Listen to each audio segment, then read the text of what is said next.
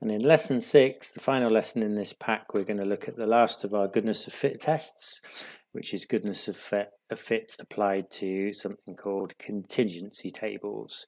So contingency tables are two-way tables that enable us to consider the frequencies with which two criteria are fulfilled at the same time. So in our example, we've got criterion 1 and criterion 2, and we've got our observed values recorded in our two-way contingency table. So 18 students at school X got a grade A pass. Okay, so school X, grade A pass, 18 students. 32 students at school Y got a C pass. So school Y got a C.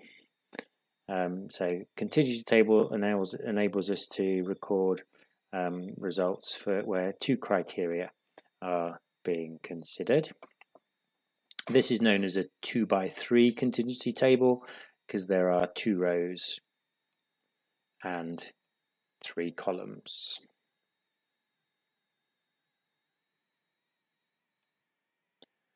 Our null and alternative are a similar idea to before.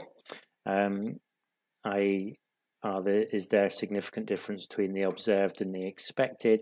But what we are emphasizing with contingency tables is whether there is independence between our two criteria. So in this case, whether the school and grade are independent, or whether the school and grade are not independent. So we work out expected frequencies based on the assumption of independence, and if the expecteds and the observed vary significantly, then that will support not independence, and if they do match up well, then that will support independence.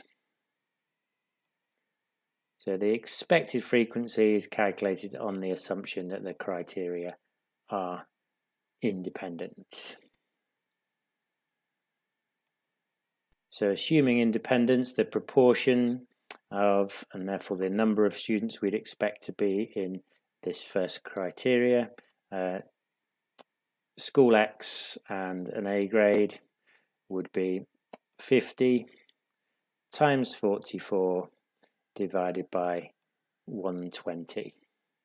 For a B grade, it's going to be 50, that 50 times 24, that 24 divided by 120. So we're using the totals in each criteria to work out the proportion that we'd expect to be in each. So it's row total times row column all over grand total is the formula that we need to use for the expected in each case.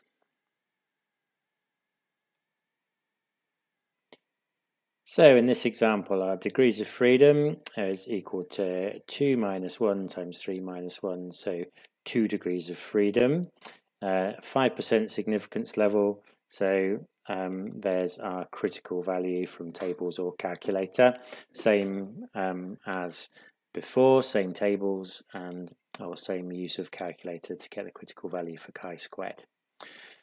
And we've now got our observed and our expected for our contingency table, and therefore the rest of the hypotheses test plays out as before.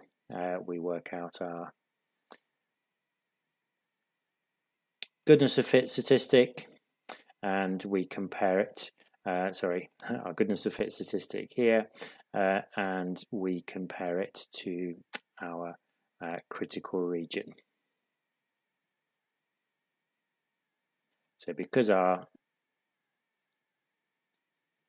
goodness of fit stat 0.9165 is less than our critical region, then we cannot reject H0, and the school grade paths are said to be supported, or the hypothesis supports independence of school and grade.